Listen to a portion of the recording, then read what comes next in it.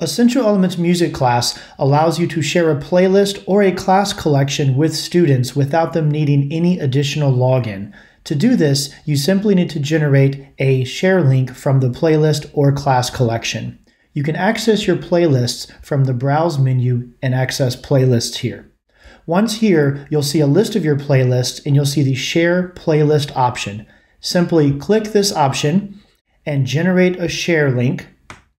And then you can copy this link and simply share it with your students via email or Google Classroom or any other mechanism that you use to share information. Students can click this URL and have access to the entire playlist of songs for practice and singing at home.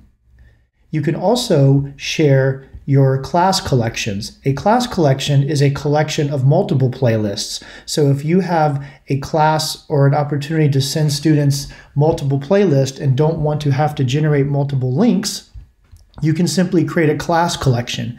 In this case, I've created one for 3rd grade and I've added multiple playlists inside. And you can see inside the class, there's 3 playlists. I can generate a single share link just for the whole class, so that way I don't have to individually share all the playlists. To do this, I simply go to the class collection and I share the entire class. And it's the same exact option here. I generate a link, I can copy, and now I can send a link so students can access all the playlists inside of one class.